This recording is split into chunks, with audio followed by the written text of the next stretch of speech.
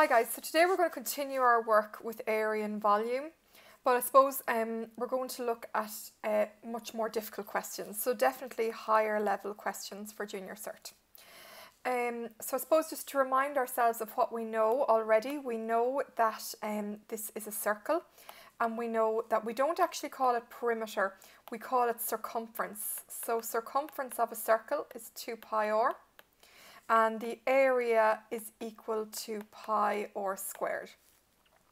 Obviously this is a rectangle, so it is our perimeter is equal to twice the length plus twice the width, and our area is equal to length by width. This is a square, so our perimeter equals, if this is 1L, perimeter equals 4 times L, and area is equal to length by length, or L squared. This is a triangle, so our perimeter is obviously just the 3 sides added up, but our area of a triangle is equal to base times perpendicular height all over 2. So to just make sure that if we were asked for the area of this triangle and we knew that the base here was 10, we would need to find this, the perpendicular height, because these other 2 parts of the triangle, if I know them, say 7 and 4, it doesn't help me figure out the height. So, you know, perpendicular height over 2 is how we find area. And the last thing that we've been looking at is this last piece of information, which is a right angle triangle. So right angle triangles, obviously area and perimeter is the same as this type of triangle, but we remember that with right angle triangles we have c squared equals a squared plus b squared, and that's our Pythagoras' theorem, and we might need that to figure out the length of a side. Okay, any of these sides. Alright, so we're going to look at more difficult questions that come up with regards using all of these properties. So, example 1 I have here, and it says, find the radius of a circle with circumference of 24 pi and area of 16 pi centimetres squared. So we can see here they've given the correct units. But for me, first of all, I would definitely, with any of these, if we're dealing with area and volume, I would try and visualize it. So I'm drawing myself a little circle here. Now I know that the circumference is if I was to walk around this circle here. So circumference I am given a formula for, and it is 2 pi r. So I'm told in this question that the circumference is 24. So like everything, we follow 2 main steps. So hopefully you've recognised the first one. Step 1, write down the formula. So I've done that. Circumference equals 2 pi r. Step 2, you should know it at this stage. Fill in what you know. So we know that the circumference is equal to 2 pi r. That's our formula. But we have an answer for circumference. So circumference is actually 24 pi equals 2 pi r. Now remember, this question asks me to find the radius, which basically means I want r on one side, everything else on the other. Now we're going to do a little bit of algebra here, and hopefully it'll make sense to you from previous times. So we want r on our own here, okay? We basically want r equals, or in this case equals r. So whatever the answer is equals r. So the first thing I'm going to get rid of here, the first thing I'm going to separate, obviously we see it's all joined together here, which means it's really 2 multiplied by pi multiplied by r. So I would love to get rid of this 2 multiplied. The only way I can get rid of a 2 multiplied is by dividing. So what I do to one side, I do to the other. Now you can spot here that my divide by 2 and my multiply by 2 cancel. And what am I left with here? I'm left with 24 divided by 2, so it's going to give me 12 pi equals pi r. Again, I'm looking to get r on one side, everything else on the other. I'd love to get rid of this pi. You can see it's stuck to the r, which means it's multiplied by. So I could actually divide by pi on this side. That would cancel those out. But what I do to one side, I must do to the other. And you'll notice that you can cancel those out, and you're going to get 12 equals r.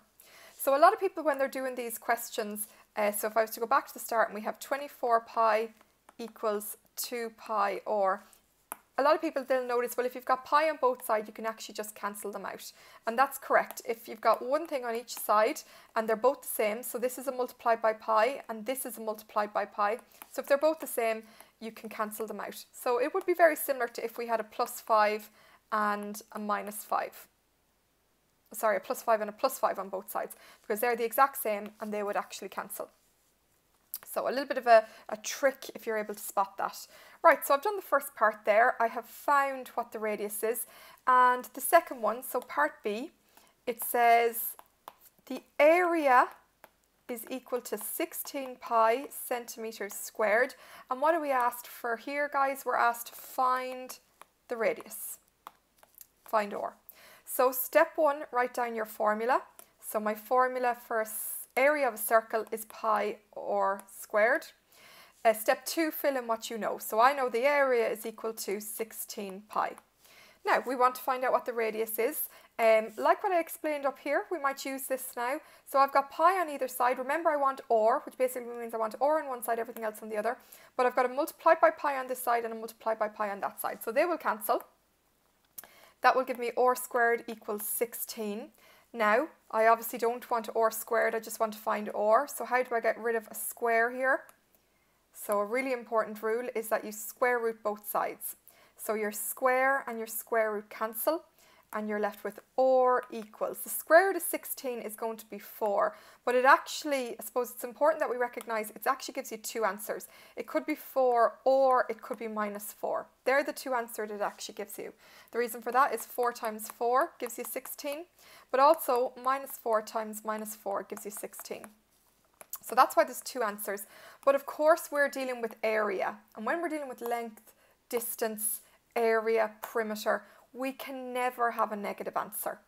Okay, so that's why we will only take the answer as 4. But as we move on in maths, you know, that won't necessarily always be the case with different questions. So it's important that you recognise that you might get two answers, but if we're dealing with distance, area, length, anything like that, we'll only be taking the positive. Okay, this next question then, it looks a little bit different. The diagram below shows a rectangle PQRS,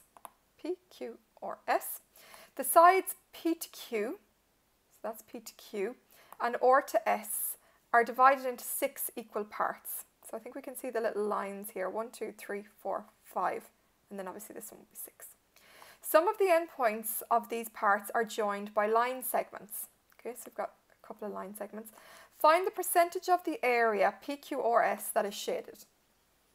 Okay, well if I told you to find the area that's shaded, I presume you would first of all find the total area of this shape, maybe find the area of this shape and subtract them. And that's what we're going to do, okay? So we need to try and figure out what lengths do we know. Okay, am I told any information here as regards what is the length or the width? What do you think? Am I told any information? I'm actually not, okay? So I've got to, I suppose, mark these with what I know. So we know that these are each divided into little segments here. So I'm going to call this first segment here X, okay? Because I don't know what it's actually going to be. And then obviously I know that this is another X, and this is another X, and this is another X, this is another X, and this is another X. So I'm happy enough with that. But then I don't know what this length here is. So again, something I don't know, I'm going to call a letter. So I'm going to call that letter Y. So then this is obviously Y as well. Now, to find the area of the shaded region, I would, as I said, find the area of the whole thing, then subtract it from the area of the shaded, of maybe the white region, and then I'd find the shaded region. Okay, that's how I would do it. But if I look at the area of the whole thing, well, I could actually probably find it easily enough. It's going to be length, the area of the whole rectangle. Let me draw a little rectangle here so we can visualize it. So the area of the whole rectangle. So we're happy with that this is Y. The length here, or the width here is Y. And then what is the length up here? So X, 2, 3, 4, 5, 6. It's going to be 6X. Okay, so what is the area of the whole thing? It's 6X multiplied by Y. I'm going to just put it in brackets. And I want you to write down the answer for me now. Hopefully, when you multiply, you're getting 6xy. You can also get 6yx, okay, but normally we write them in alphabetical order. Okay, so 6xy. So that's the area of the whole thing. Now we need to find the area of the shaded region here. Right, so I'm going to obviously look at this shaded region here. And when you look at it, hopefully you're saying to yourself, well, that is not a shape. Okay, however, I know circles, squares, rectangles, triangles. Can I make that out of any of these? And I think you can find that you can. That if I was to drop a line down here, I would have two shapes. One would be a rectangle and the other would be a triangle. And I suppose not any triangle, a right angle triangle. So if that's the case, I'm going to find the area of the rectangle first, and it's length by width, x by y. So it's going to give me x multiplied by y, that's going to give me xy. Okay, and the next thing I'm going to find the area of is the triangle. So remember, area of a triangle is base times perpendicular height, where your 90-degree angle is. So my base here is x, x, x, so I've got 3x here, and then my perpendicular height is y, and it's all over 2.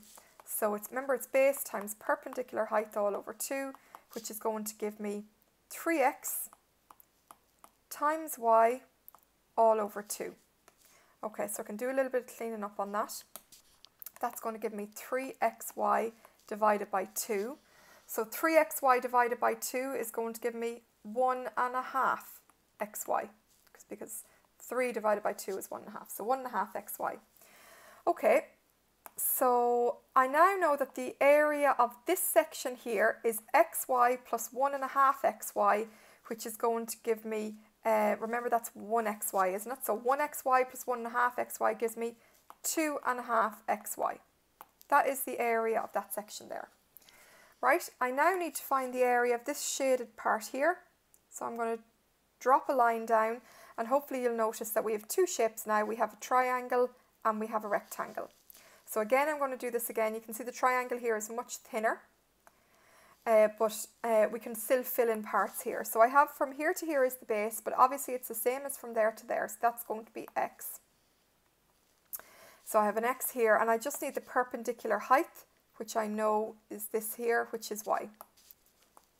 So area of a triangle is base times perpendicular height all over 2. So my base is x, my perpendicular height is y all over 2, and that's going to give, remember that's 1xy, so it's going to give me 1/2 xy. Okay, so I have that, and then I have this bit here, which is the rectangle, which is the same as this one here. So I have it again, the rectangle. So I have x and y, which gives me xy. So the total area of that is 1/2 xy plus 1xy, which is going to give me 1.5 xy. So I'm going to colour that bit in blue. Sorry, whoops, blue. Right, so I know that the green bit is 2.5 xy. I know that the blue bit is 1.5 xy. So the total shaded region, you can do it in your head, 1.5 xy plus 2.5 xy is going to give me 4 xy. Okay, you add those together. You can do it, I can write it down if you're still not sure. So 1.5 xy plus 2.5 xy, you're adding, they're the exact same, so you're going to get 4 xy. Now the question said what percentage of the area is PQ or S. It didn't say what is PQ or S. So remember percentage, if you get a percentage in a test, if you get say 13 out of 17 and I asked you to find the percentage, remember 13 is what you got divided by 17 is the total. And how do you find a percentage? You multiply it by 100. Okay, that's what you would do. So here the shaded region is 4xy, the total is 6xy, and we have to multiply that by 100. Now, what do we notice here? We know this is a 4 multiplied by a x multiplied by y, divided by 6 multiplied by x multiplied by y. So this is a division. So this is an x multiply and this is a divide by x. So my multiply by x and my divide by x, they cancel. My multiply by y, my divide by y cancel. And I'm left with 4 over 6 multiplied by 100. And if you type that into your calculator, I think you're going to get 2/3 multiplied by 100, which is, does it say to one decimal place or anything? No. So we'll go with 66.66%. You can check it on your calculator. Make sure you're getting what I'm getting here. So you can see here we've taken a big step up now. We're doing area and volume. What are we doing? We're just doing area of rectangles, areas of triangles, but we've brought our element of algebra into it. So I want you to take down these 2 questions and I want you to try the next question as your learning check. Okay, so this is your learning check. I'm going to create, if you're on Schoology, I'm going to create a little quiz where you can input your 2 answers to these. And I'm going to say put it to 2 decimal places. So I don't know what the answers are, but if it is, it's going to be to 2 decimal places. And just remember, because I just seen with the last quiz that a lot of people were getting it wrong. So if you have like say 3.579, that to 2 decimal places is 3.58. So just be careful, okay? All right. Okay, so on that, guys.